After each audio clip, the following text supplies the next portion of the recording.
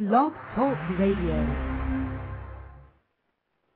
Hello, good morning, good afternoon, and good evening. My name is Geoffrey Semaganda of Action Wealth Systems. Today we have a very special guest, and we're going to talk about one of the most important topics in business, networking. Why so important, why so critical in today's business world, but why is this? Remember this quote, that your network is equivalent to your net worth, and I thought, yeah, that's actually very interesting. So I thought the best person to talk about this subject is somebody which I've been researching on. I got to know him a little bit online, networking, and I thought, well, you know what, he will be one of the best people to talk about this particular subject. Let me just make sure I pull up this particular record, and I make sure I've got everything right. So I'm ready. If John is ready, I'm going to introduce you to him. He will tell you a little bit about himself, and then we'll go from there. I'll ask him a few questions. And for those who are listening, because of this call, it's going to be very short. I will allow you to ask any questions you might have. You can go into the chat room. If there's any questions you want to ask John, please get back and let me know, and I'll be able to put forward to him. So let me first of all check if John is online. John, are you there? I am here. Okay, fantastic. John, tell us a little bit about yourself, what your company does, but most importantly, where are you calling from? Where are you right now? Well, thank you for having me this morning, Jeffrey. And networking is definitely one of my favorite topics to talk about. It's something that I am passionate about. Mm-hmm. And, I'm reaching you today from Chicago, Illinois, the Windy City. Wonderful place. I've been here about 9 years, and 6 of the last 9 years I've spent in corporate human resources, and more specifically recruiting, in a myriad of industries and functions. And my specialties within HR and recruiting have been more specifically within campus recruiting and diversity recruitment and diversity strategy. Right. In that time, Jeffrey, I've seen a lot of people come into interview, and while they may be very good talents and have very strong skill sets for any job, they're simply not comfortable interviewing, and they're poor interviewing skills. Right. On the other side, we're all in unprecedented economic climate right now that many of us have never seen. Absolutely. More specifically, the job market, and that's where the networking side comes in. Absolutely. Absolutely. The days of sitting at home and applying to jobs online aren't going to work. Now, today, with the resources available online, and with the organizations, professional organizations, it is possible to network your way into every job that you're applying to. Yeah, but it's not really one of the biggest challenges today. There's so much information does exist online, and some of it sometimes is confusing. Now, how would somebody, let's talk about somebody looking for a good job, looking for a job. What would you suggest are the best way for them to start networking? Well, to begin, self-awareness of themselves and the skill sets that they bring to a networking relationship, because a lot of people think that networking is about them. They need to accomplish their goals of getting a job through networking, which is good, but a self-awareness of what they can do to help others first. Right. But the next step would be to obviously pinpoint several companies that they would be interested in applying to, and from there to set up action plans and strategic plans to meet employees at that company and develop genuine, mutually beneficial networking relationships with these internal employees at the target companies, so then they can be then referred into the jobs. Because the best thing a hiring manager can have is, an internal employee walking up and handing someone else's resume to the hiring manager and saying, this is a credible professional, a high performer, consider this person for the job. And what that does is that reduces the risk that the hiring manager takes every time they extend an offer. Right. Essentially gives the hiring manager peace of mind. Okay. Now, you also been involved in a lot of recruitment in terms of the younger generation, the younger people come out of university and trying to look into the area of looking for jobs. Now, tell us more. How do we have listeners from universities. We have a youth program. We have 5,000 students within this program, and some of them will be listening to this interview. What would you suggest are their best option to get into the job market? Yes, you're absolutely right that you need to know what you bring to the table in terms of networking. But let's just go back, put networking aside, because you just touched on something which I think is very critical. How does the young person really come out uni looking for an opportunity? How do they go about, getting themselves into a position of being able to be looked at, in the job market? Mm-hmm. Well, I think the first thing is to start early. Yeah. By the time someone graduates from the university, they need to have potentially 2 to 3 internships and a strong resume in terms of grade point average, some leadership positions within different student organizations. But again, the internships are critical because it will show the employer that you have tried different areas and that you have a sense of what they're interested in, and then are now in a position to pursue what you're interested in. And the leadership positions within professional organizations or student organizations from the university level demonstrate to the employer that you can not only manage people and lead people within the organizations, but that you can manage conflict and deal with ambiguity in difficult situations, because there's a lot of those organizational positions within student organizations on campus challenging. Right. But very seldom are the skills and experiences that have been extracted from those experiences effectively communicated on resumes. Right. Now that's actually interesting when you say they need to start early. Majority of students, they don't really think about it like that. They think they'll start looking for a job once they come out of university. You saying they should start very, very early. Now let's imagine there's not enough opportunities within the university to basically advance your skills. Could you volunteer in organizations, local organizations, companies that you can try to get those kind of experience? Is that something you would recommend people do? Certainly. And I think even in this economic climate, there's more opportunities to do that because there's more and more small businesses emerging day to day. And a lot of these small businesses are in need of help and would be willing to take on free talent. Right. In exchange for giving them quality business experience.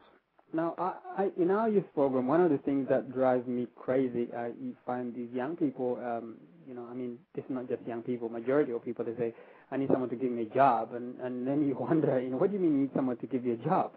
How do they know that you can deliver, you can do what you can do? Why don't you get out there and volunteer and let them see what you can do? Make yourself very valuable to that company. The chances are they have no choice but to give you a job. But I'm glad you touched on that. Now, that's for the job environment. Let's go on to talk about how important is the concept of networking for businesses, for small business. Why is it so important in today's business world?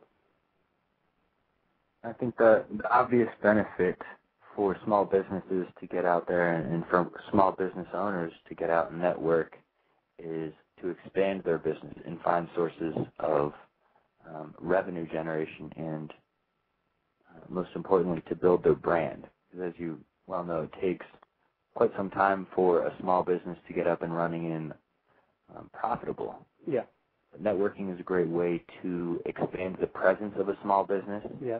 And reach potential sources of revenue for the business, especially through technology nowadays. You can build a business through effectively positioning a website with the right meta tags, right, through a Facebook presence, Twittering. I believe the term is tweeting now. Yeah. But Facebook as well. I mean, you can create a tremendous brand presence through just internet networking alone. Yes, yes. Now, somebody, some time ago, even though I've been teaching and doing this such a long time, but I never took social networks that very seriously until I think about 6 months ago, really, to be honest with you. I thought, you know what, maybe it's about I look into it. I was so busy doing what I'm doing. I think, what do I need this stuff for? But the amount of leads and the amount of relationship I've created through these social networks, this is actually, I got to find you actually. It's been phenomenal. So how do a small business, get started? Let's give them a few points on how. Let's take these social networks. I mean, which one do you think is better than the other, and which one people should not ignore? And what's the best way to go about this? Facebook is more for social than business networking, but yes, the volume of professionals on there in itself is too big to deny. Right. MySpace, forget about MySpace. Okay. I think that's one that you don't really need to pay attention to. Right. As a small business owner, I've focused most of my efforts through Facebook and LinkedIn. And the power of LinkedIn, because its ability to connect you with other professionals through different LinkedIn groups, and some of the other applications make it a tremendously valuable resource to connect with folks who share similar interests or are of a potential market for you. So to build a LinkedIn profile, you'd essentially want your core business as part of that profile, but then you also want to create a group for your business. Right. Okay. There's many LinkedIn groups on the system, but many of them are ineffective because they're not really providing value. It cannot be just another group where your potential clients and your friends and your family or business colleagues meet. They need to extract some type of value out of being a part of that group, and that's where a lot of companies struggle. Now, there's something you said earlier, that you need to bring something to the table when you join any, whether it's a physical networking or online networking. Now, it's how is it? Why is it so important for networker to have a specific goal and know what he's expecting from this network in whichever environment you go to? Because for me, I might be maybe doing it the wrong way, but I only go to a place where I know I will benefit from something. There are people out there, are the people I'm looking for. I don't go to every single networking event that exists, and I also go there with a specific agenda and a goal. I've got to have something I need to contribute to that event. But also, there's a lot of people. Sometimes I go there just because I've got nothing to contribute to that, but I need to learn from it. Now, what would you say is the best angle with the best strategy? What would be a few things you need to make sure you're aware of before you get there? Okay. Before you even get there. Wow. Okay. Well, it's obviously very important that you do need to go with a strategic plan of attack. Right. It's good that you are going with goals. Most people do not go to networking events with goals. It's good to have those broader goals of what type of people you're looking to connect with, but then on a smaller scale, how many business cards am I taking, and is it my goal to get rid of all of them? Right. And while it is very important to go with these goals in mind, I think it's even more important that you do go into every conversation with someone with an open mind, in the sense that you do need to go into every opportunity looking to help others accomplish their goals too. And, that is true. A misconception that a lot of young professionals and college students face with networking, and a challenge that they face with networking, is they feel that they're trying to network with business professionals that have 3, 5, 10, 15 years more experience than they do. Yeah. Well, this person has so much more experience. What of value could I possibly bring to this person? Right. And you need to take a step back and realize that, although they may have years and years of business experience, they also have needs outside of the office. Absolutely. So, beyond business type experience or business needs, these folks could be recommending a restaurant, could be recommending a book. Yeah. It could be recommending a recipe. Yeah. And that's a way of paying it forward. Absolutely, yes. Now, is there a difference between different types of networking? Let's say, imagine I'm networking for business, I'm networking for social. I mean, is there a difference? And if there is, first of all, is there a difference in between? Yeah, I mean, there is the social networking piece that differs from business networking. I believe business networking is more tied to your career goals. Right. Whereas the social networking may just be more related to connecting friends. Absolutely. Okay. I think nowadays, with the social technology available and the internet technology available, a lot of professionals mix the two. Yeah, I was just about to say, yeah. It feels like you're doing two at the same time, yes. And, earlier in my career, I would have advised against that. Right. Mixing business with pleasure, but at the same time, if you're taking your core values, if you're taking your beliefs and your values into every single conversation that you have, right. then I don't really see a problem with mixing business and pleasure, or business networking with social networking. Okay, that's interesting. So basically, the key is to identify what your core beliefs and your values are, because really that's what it comes down to, right?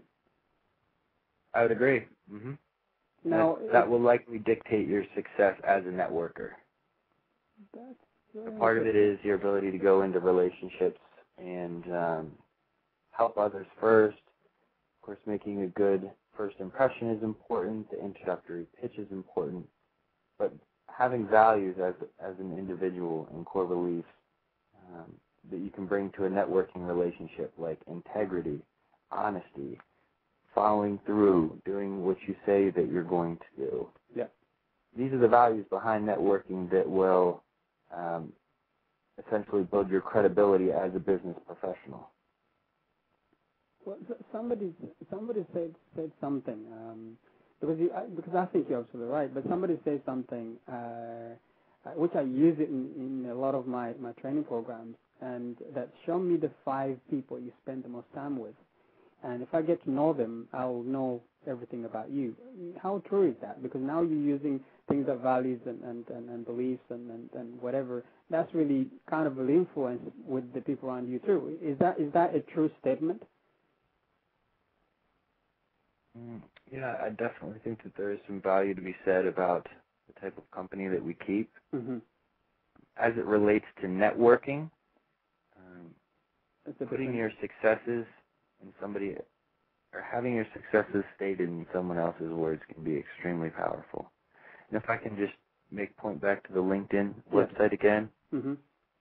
With so many people out of work right now and fighting for very few job positions, yes. There's an application on the LinkedIn website to get recommended for your work. Okay. And this is the best way for you to demonstrate and add power to your candidacy for any job, is to get recommended on the LinkedIn website. And in fact, professionals in Chicago are saying now that LinkedIn recommendations are an even more powerful marketing tool than your resume itself. Wow. Okay, that's the first time I've had that. Okay. That's interesting. So in terms of because now we're going back to the key scenario right now. The key issue, it doesn't matter where you are in the part of the world today, is really jobs. And people, not because of something new, because the phenomenon of globalization that's really pushing things in a different direction, that people all over the place, they're competing with different people, because some of the work that I need to be done before, I needed to employ or recruit somebody, in my local community, but most of the staff now I can recruit somebody in China, in the U.S., and in Africa. So it's more competitive than it used to be. But let's go back here and say, let's say I'm networking specifically for looking for a job. Okay, what are the because when I looked at your website, I did some a little bit more research. You do coach people in networking. You do coach people in these areas. How do you do it? I mean, run me through how would you start with somebody, and how would you help them to move from where they are to where they want to be in terms of getting themselves back into the job market, or knowing where to go and how the best way to network? I'd say it's a very comprehensive process, but I'll try to keep it short and give you the macro version as easily as possible here. I essentially sit down with someone and first get a sense of what their current beliefs are about networking, what has been their experience with networking, and beyond that, what are they looking to get out of networking. And I take a closer look at their online presence. Right. And why is that so important? So to cut you there, why is the online presence is important? Because you have to worry about your credibility.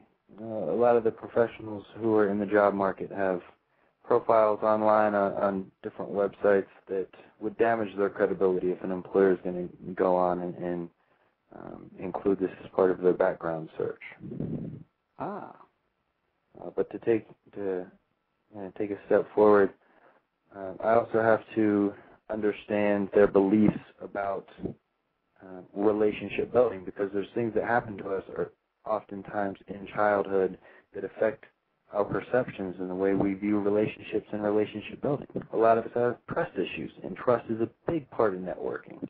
Right. So I'm having to understand and uncover some of these issues and then deal with them prior to sending this person out with an arsenal to be able to network. Now, John, I need to take you back a little bit to give me one little comment, because this is actually a very key point. People might not be able to understand what you meant. When you say some relationships, your online presence can damage your credibility, is there any example that you can give me if you are on this sort of site or your profile is on this sort of area would affect you? Can you give me just one example for our viewers to get to understand exactly what you mean? Because these areas, in some of these parts of the world, people don't even think like that. Okay. Let's say that I'm the hiring manager for an insurance company, and I'm getting ready to hire a young insurance associate or an accounting associate to our group right out of college. Yeah. And, we go through our usual background checks for the company, and, coincidentally, I'm tagged in a photo on Facebook. And I'm also, after I'm tagged on this picture, I go online and take a look at the pictures in the album, and, here I see a picture of this person that we're getting ready to hire doing something illegal in a picture. Many employers nowadays look for reasons not to hire you rather than reasons to hire you. To hire you, yes. And 9 out of 10 times, a hiring manager is going to Google your name. Absolutely. So anytime your name is mentioned online, just need to be careful on where that is, because it may cost you a job offer. Wow. So I strongly advise young professionals and students that have online profiles and presences, especially through Facebook and MySpace and some of these others, to keep your profiles professional. Okay. Let's go back. What you just said is actually very important. People put stuff on Facebook and this, but they don't really think about them. They just put images there. But also get involved in different places and different people, and you might not post a picture, but you're right. Somebody else can post that picture and link you in, and then what you have is that you give somebody who's looking to hire you more reasons to not to hire you. Because what happens when I go to somebody's Facebook page, the first thing I do, I go to their pictures and take a look. I do that all the time. I don't know why I do it, but I just do. And you're amazed how many pictures you find there. And you just actually made me now go and look at mine. What pictures do I have on my Facebook that really give a different impression out there? But thank you. That's a very, very, very key point. Let's now carry on to what you were making another point and then a following up point. Sorry to take you back, but that really is going to be one of those things my audience is going to find very interesting, very exciting. So I believe I had just been touching on my networking services a little bit. We all have different skill gaps and strengths when it comes to networking that we're not even consciously aware of. Mm. So for some of my clients, it is having the confidence to go in to a networking event and having a positive networking conversation with folks at an event, and framing that conversation so you can figure out by the end of the conversation if you can help this person, if they can help you, and whether or not this is a credible individual that you would even want to help. Because it's one thing to help another by sending them an article or referring them to a website or a resource, but if you're referring someone into a job or you're referring them to another contact in your network, then your name and credibility is on the line. So being a very good judge of character is also important with networking. That's something that I teach as well. But that's part of the that's part of the networking side of my business and coaching people in terms of events. But beyond that, setting up specific project plans for them to accomplish goals like getting referred into a job is what I offer. And just to give you a sense of what that process looks like, sit down and create a list of companies or target people that we're looking to connect with, and then essentially connecting the dots through technology to determine how you can find these people and get to these people to establish genuine, mutually beneficial relationships, in turn getting you referred into jobs within organizations. And there's a number of different approaches that you can do this. Now, one of the things I did find on your site very interesting. You got some amazing tips in there that really give somebody something to work with. But let me just understand what you mean by certain things, because you said something like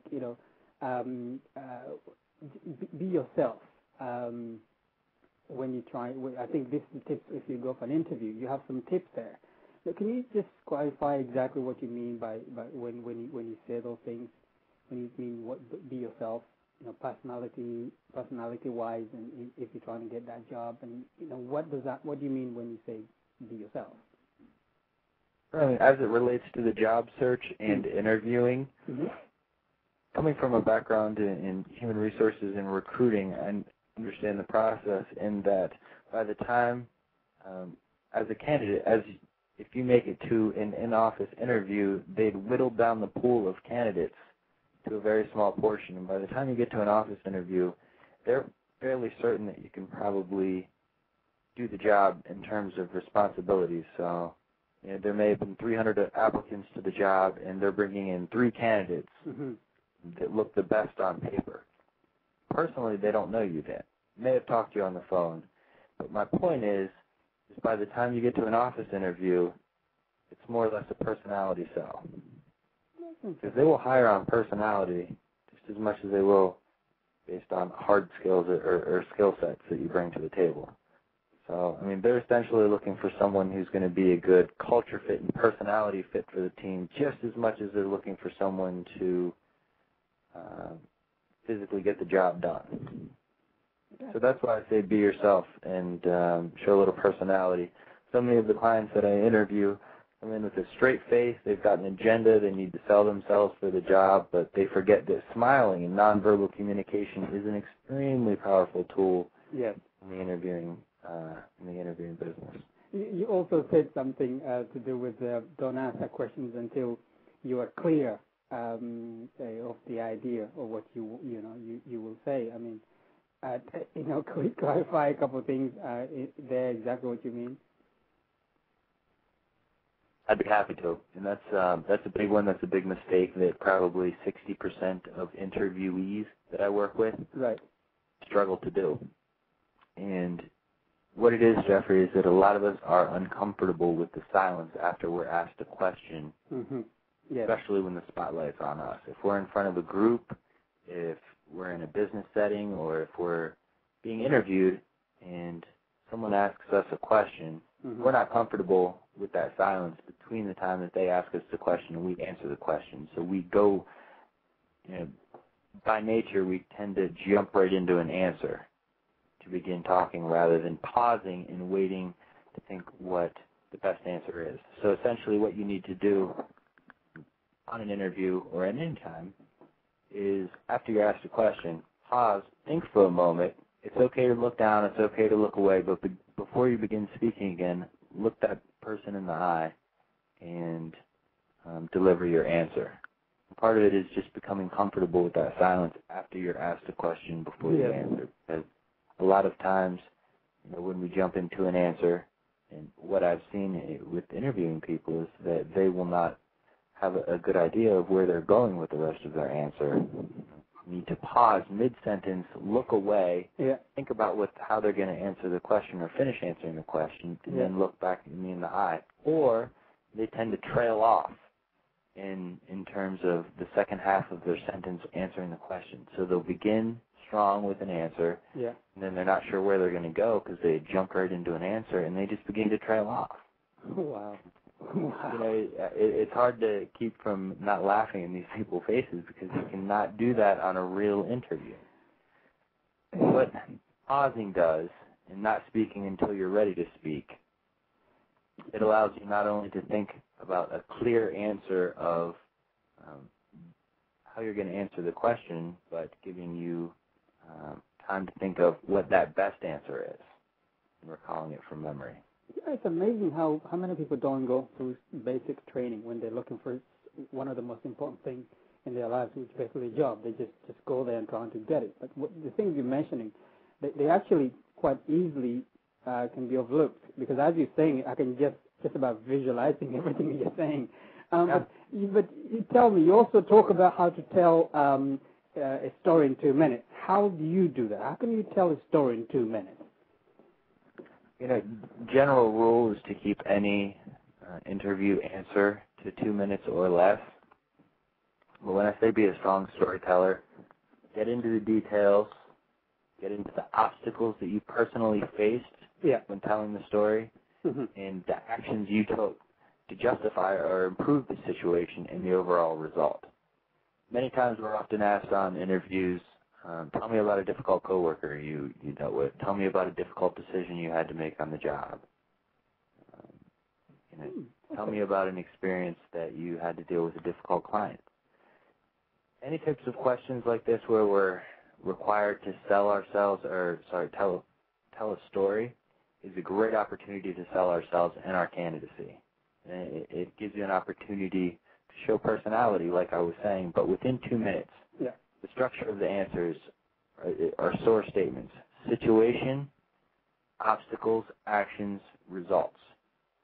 90% of people that I meet with that have not been professionally coached spend most of the time talking about the situation itself. They spend maybe 20% of their answer on the back end talking about the obstacles, actions, and the results that they had taken. And they spend far too much time describing the situation. What they really need to emphasize is the obstacles that they had overcome and the actions that they had taken to improve the situation. That's actually very interesting. Now some of these tips and tricks, you do have them on your website. Can you tell our viewers what your website is? I know we talk about it later on, but just in case, as people listening that might be actually looking at what you have, what's your website again? The website is connectinginsights.net. Connectinginsights.net. Okay. And on the website, there is a free interactive networking self-assessment, and it gauges your potential power as a networker. So it doesn't necessarily measure your networking abilities, but it more or less assesses whether or not you attain the values behind networking that I previously mentioned, like doing what you say that you're going to do. And being a good judge of character. These are the true values behind networking. Now, let's just go a little bit further and just assume that I'm ready. I've got an event taking place tomorrow. I'm going to in London. We have lots of breakfast meetings, business meetings. We got too many, and we got now I'm talking about offline. I'm ready. I'm going. How should I be prepared? I mean, you talked about the introductory elevator pitch. I mean, give us a bit of understanding. Give our listeners a bit of understanding. Why is that important? How do they get themselves prepared? You got some points there that you give as tips. Just tell our listeners exactly what are these tips and and how do they go about making sure they do things the right way. So you know those tips. I'm not going to mention them. You tell us exactly what they are. So we do agree that, first impressions last a lifetime? 1,000%. Absolutely. Right. Okay. Well, in making first impressions, people are going to make 10 assumptions about us before we even speak to them. So it's our posture, it's our facial expressions, it is our attire, our dress, our hair. Yeah. So everything creates an impression on someone else before we say anything. So, to be prepared going to an event, it's always, let's say, for example, that you have an event tomorrow. Yes. Definitely need to have your hair groomed. You definitely need to have a suit pressed. Yeah. Rule of thumb is to always overdress than underdress, because that makes an impression on people, especially business networking events, especially for students going to some of these events. I mean, I think that overdressing by one subconsciously gives us more confidence. Right, absolutely. But you always want to take a definite plenty of business cards so that you're able to meet as many people as possible. But, just as a rule of thumb, it's better to have one or two very strong or positive conversations with people than to have 20 conversations, walk away with 20 business cards, but you don't have a feeling that you can help someone or they can help you. That's actually very interesting, because I think that's what will give me a chance to ask you one of the important questions. How should you go about networking? Because should you go, you just answered it. Should I just focus on just, talking to everyone, get as many business cards as possible, or should I really just concentrate, if I build a rapport with John, I should just stick with John and get to know him a little bit more? But at what stage, where do I draw a line to stop and move on? Because it's also easy to carry on for the entire evening talking to one person. Yeah, it's a very good question. I think it's most important to stay connected and truly get to know people that either you can help or they can help you. Right. Okay. There isn't a certain number of minutes that you should spend. Certainly you can spend 5 minutes with everybody in the room, get everyone's business cards, and probably even develop enough rapport to solidify a second meeting or, coffee. But at the same time, what's most important is for you to understand the needs of others in these networking conversations to determine whether or not you can help them. Many of us feel like we have to sell ourselves, we have to present ourselves as someone credible. People like to hear their ideas and passions reflected in others.